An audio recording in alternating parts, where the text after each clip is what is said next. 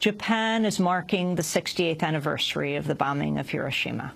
On August 6, 1945, the U.S. warplane Enola Gay dropped a nuclear bomb on the city.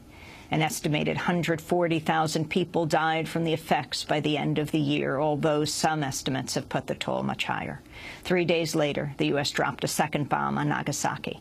The city observed a moment of silence at 8:15 local time, the moment the bomb was dropped on Hiroshima today. Japanese Prime Minister Shinzo Abe spoke later at a ceremony.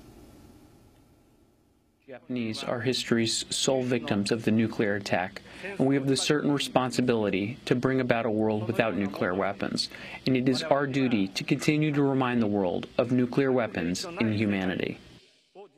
The anniversary comes as Japan faces a nuclear crisis of a different kind at the Fukushima Daiichi power plant that was battered by an earthquake and tsunami in 2011. Groundwater contaminated with high levels of radiation has breached an underground barrier meant to contain it, fueling concerns it could reach the surface of the ground and accelerate the leaks. A nuclear watchdog official told Reuters, quote, "Right now, we have an emergency."